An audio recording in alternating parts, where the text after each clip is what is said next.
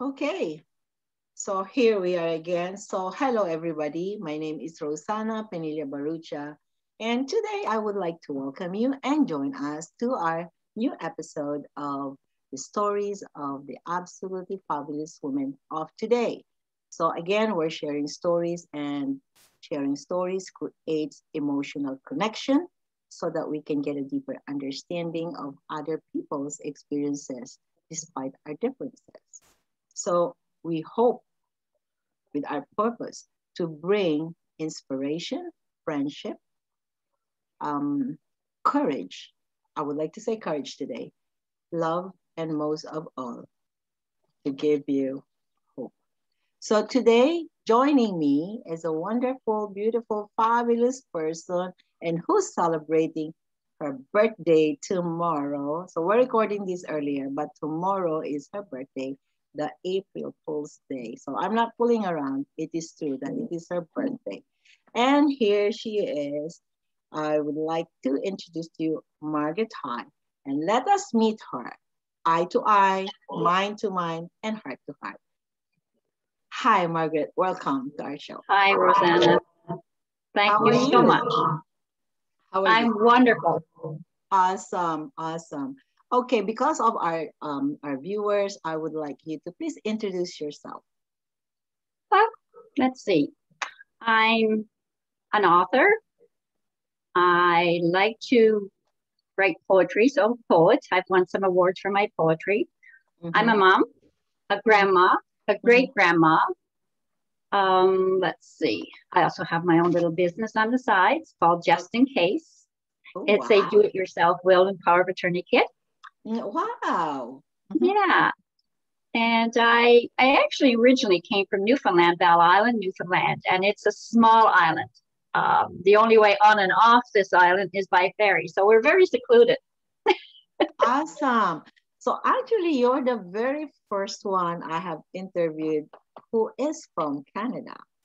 Ah, Yeah, and so for those of you who's watching us, and I know that this show can be seen in any parts of the world.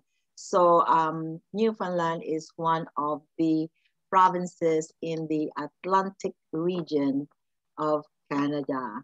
I know very much about about Atlantic region because I am actually working with some people in New Brunswick and in Nova Scotia, one of the provinces in the Atlantic. What a beautiful place. it is. I have some So, fond memories of Newfoundland. so what do you remember about during your childhood days? Oh my What do you goodness. remember about Newfoundland? Well, back, of course, I was born in 48, so I don't mind sharing my age. Uh, Back in the 40s, 50s, growing up on a secluded island, um, we um, we were blessed. We didn't have to worry about closing our doors. Our doors were always open to whoever, Mm-hmm. and we were safe. So we felt very safe. And I remember most, and I miss most, is the ocean, the smell of the ocean, and the sound of the ocean. I still think of that when I feel stressed or anything. I remember the sound and the smells of the ocean. Wow. What about your um, most memorable, you know, most memorable memory, unforgettable memory during your childhood?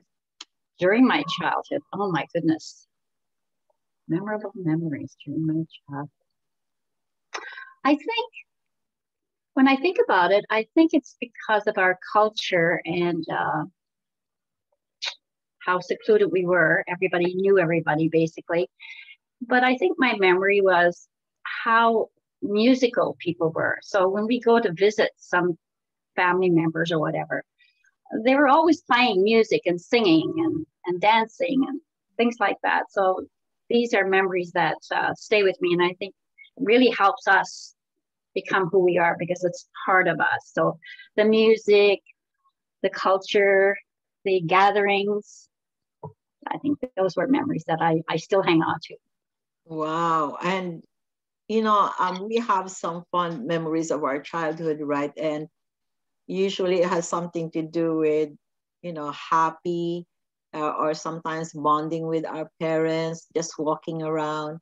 And for you, you remember music. Well, during those times, people gather around to sing, Mm-hmm. and they have the fire, around the fire pit, and even that, just sit around and play music, take their guitar, right? That's right. And Music is very storytelling. much a part of our life. How It, about it is. dancing? How about dancing? Oh my goodness. Yes. Now we have a tradition down east Yeah, that's called mummering. memory. What is that Mummering. about? Mummering. Mummering. Mummering. So once a year, people would go door to door. They dress up and go door to door.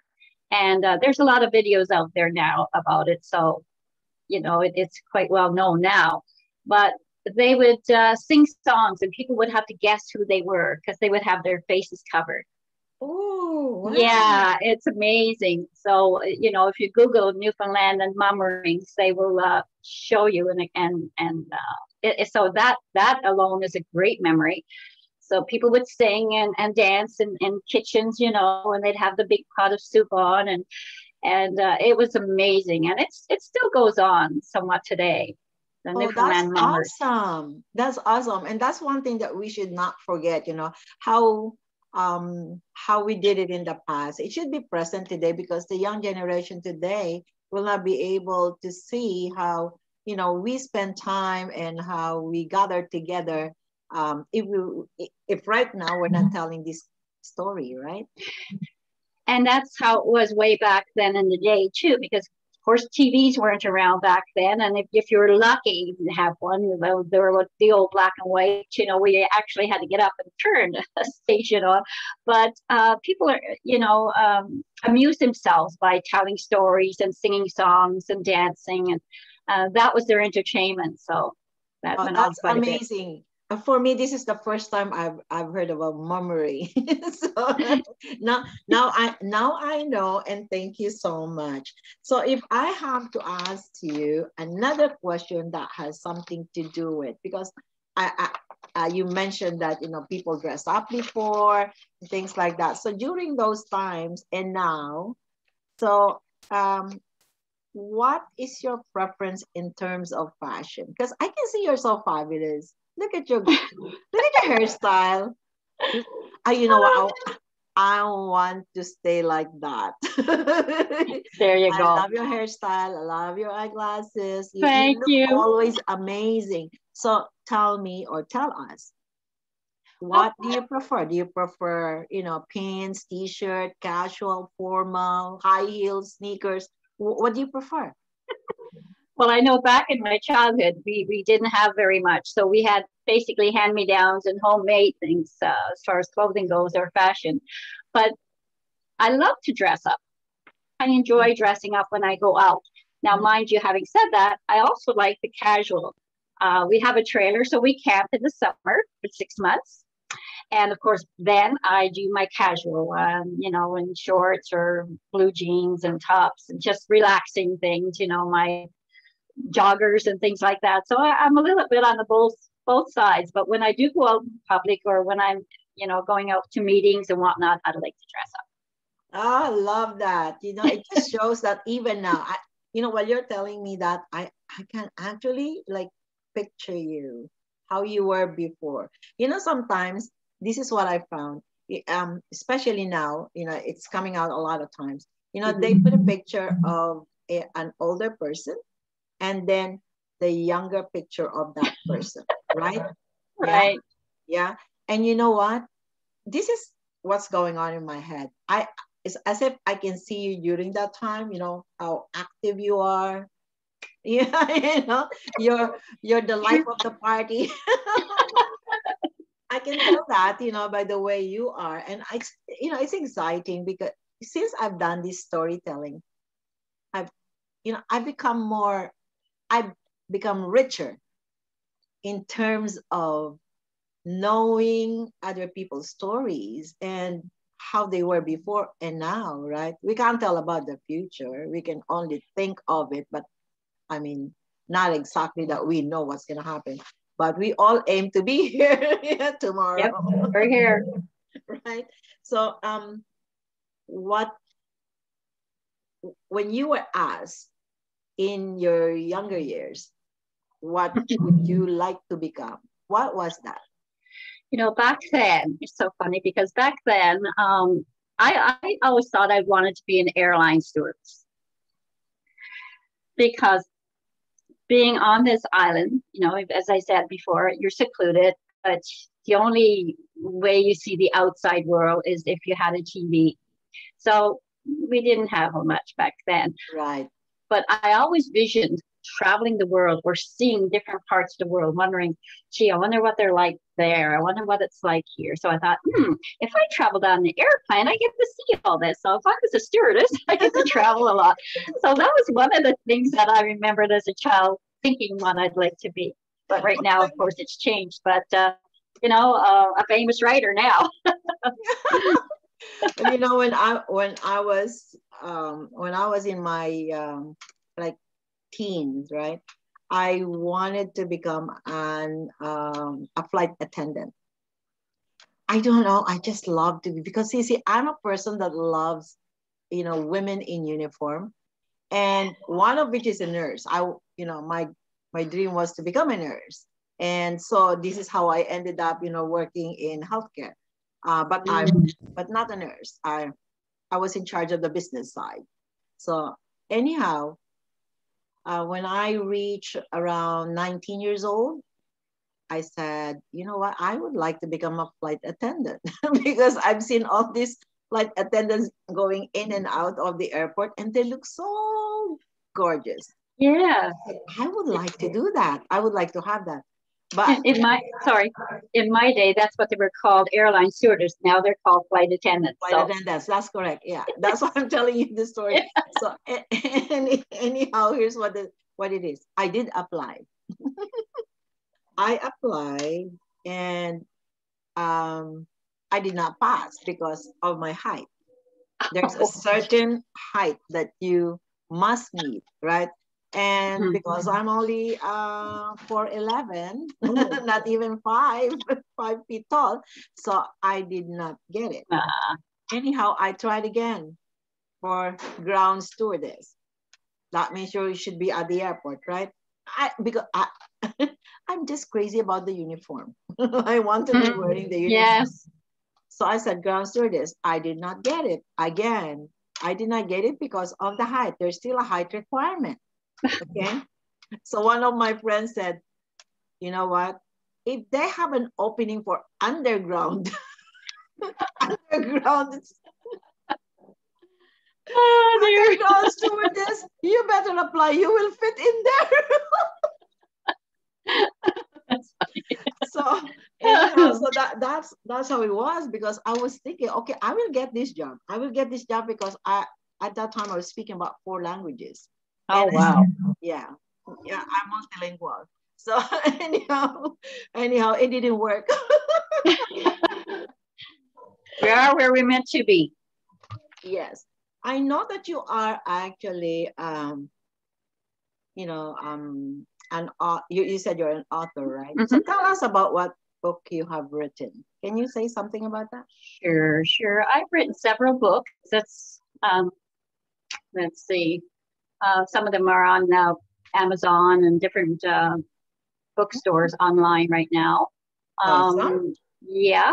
I wrote a book about my Newfoundland heritage. So it's a book of poetry all about Newfoundland. Actually, 1 minute. I can. If you have it there, can you show us? There's the one book, Newfoundland and Labrador. Yeah, that in fact is the ocean. Yes, see? And it's got a little bit. You can see it there. Very nice, Margaret. Bravo. Thank you. God. So this is, it's all self-published. I also drove for Uber, believe it or not, for 3 years. Okay. I became an Uber driver. Just because my son said he knew I was energetic and, Mom, you should be doing something. You're staying around the house, blah, blah, blah. So I thought, okay, that sounds great. Hey, I'll take a challenge. And it was an amazing journey. I loved it. I met people from all over the world. And their stories, like you're talking about now, as sharing stories. Oh my goodness, I their stories were amazing. So what did I do? I wrote a book about it. Wow! Yes, and I called it Which one is that? What's the title? uh, Great Granny Margaret Super Diary. Wow. So Wow. these are stories from people I picked up. They're driving for Uber, and they're, as I said, they were amazing people, young people. They just filled my heart up, and so I had to tell some of their stories. So that's in my other book. So You that are one. an amazing person because you know not only how to do things positively, but you double it up with something that you know you can leave a legacy of what you've done. Amazing. Oh my Mm, goodness. I am hats off. Oh my Lord. You are so good. thank And you. you know, and this is what I say, most of the conversation that I have with some friends, right? I said, it's never too late to learn anything. You can Oh, always start from where you are, right? And in I didn't fact, start. Sorry, I didn't start writing till I was in my 40s. look at that. Yeah, you can start at any time. You know, just like me, I always invest in myself. So I'm doing something or the other every time. I'm a person that I'm hungry for knowledge. I I never stop. I never stop learning, whether it's a Perfect. language, whether it's whatever. You know, I just keep myself busy, and I would like to be always productive, right? I enjoy what I'm doing, right? So Exactly. for you now, because you've been so busy before, and right now, can you share with us how does your day go? Right from the morning. Is there a special something that you do in the morning? Oh, first thing in the morning, I got to make my coffee. All I right. I Okay. love my coffee. Awesome. So I'm an earlier riser. My husband sleeps in a bit later. So what I do is get up, make my coffee, and just sit and just take everything all in and be grateful for being here and for the day. So when I do that, and then I take some time to relax, and then breakfast, of course, and housework and things like that. Then I have to get on my laptop. I have to get on my computer and start writing. Or I'm working on a novel now, a historical fiction novel, and it's taken me a long time because circumstances have brought me here now, so I can start working on it again. Now with COVID, it gives me more time to do that. So Right. I start working on my novel and just learning things. And I just finished doing my website, which is great. I'm so excited about that. So Bravo once I'll, again. like yourself, always learning, trying to do things, to figure things out, to make things happen. And that's important, you know, especially during this pandemic, right? And a lot of us do not really enjoy being at home, but it's also about, perspective. And I think one of the best things that happened this time around is that we were able to sit down, reflect, right? And secondly, is that now you're able to do some work with your children, maybe, or your Mm-hmm. family, right? Oh, yes. I think that's important, you know, bonding. We always run around, always busy. And sometimes, how much time do you really spend with your loved one, right? So true. So How true. much time do you really communicate with your loved one? What kind? It, quality versus quantity, right? That's It's so true. important. So I think during this time, it has also taught us a lot of things. And for me, I think so. And what I've seen is that a lot of people learn new skills, Yes. That's new a good thing to skills do. and patience. Oh, yes. Oh, Yeah, yes. yeah. And this is when we take it to the positive side, right? Um, Unfortunately, we also have some homes that um, have some negativity in the house. And Mm. so hopefully, they are watching our show, and that they can pick something from us and be inspired that what we're here for is sharing our story, that there's always hope, there's always new things to try. um, we can always be thankful for something, right? Oh, yes. How about you? What are you grateful for? Oh my gosh. I am so grateful for my family. I'm so grateful that I'm here. I'm grateful for my health. I'm grateful that my son-in-law, he's struggling with cancer right now as well. So I'm grateful that he's doing okay and is with us. I'm grateful for my grandchildren and my great-grandchildren. I just can't wait to get them out and give them all big hugs. But I'm grateful for that. So yeah, family, friends, yes, that and that's health. that's true. Yeah, first and foremost, I think so. For me as well, I'm very thankful that my family is here with me. um I've been working from home for 25 years. I Oh, run my own business from my home. And I missed my daughter for 5 years because she went to university. oh dear. And then my son also went to university, right? So my son's on his first year in university, and my daughter was coming home already the same time. So last March, both of them came home, and they are here with me. And I'm happy because, you know what, once again, I can talk to them. And both of them are working from home. And my daughter finished her program from Brock University um, last June. And my son is now on his second year. So this is like a year and a half for him studying from home. So Wow. and he's working as well. So there's a lot of things that I'm thankful Great. for, especially them coming home. With my two kids, I only have two kids. There's only four of us in Canada, by the way. So you know Oh, how you can probably feel how I'm very happy um, about them coming home. of course. Yes, yes. That's great. So because of all of these things that happen, people, of course, had been told to stay home, and people are moving from here to there. Just like my children, they moved from the university Mhm. campus to our home. So how about you? Any plans of future travel once it is safe for everyone, and where is that place? Oh, thanks.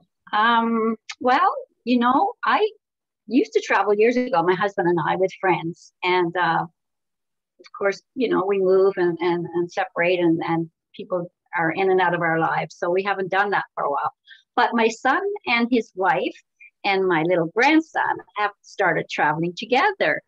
And Mhm. believe it or not, it started with their wedding. So when they got married, oh, what a beautiful, good memory. When they got married, they went on a honeymoon, and they invited us, the parents, to go Okay, along with them. that's nice. You went on honeymoon too?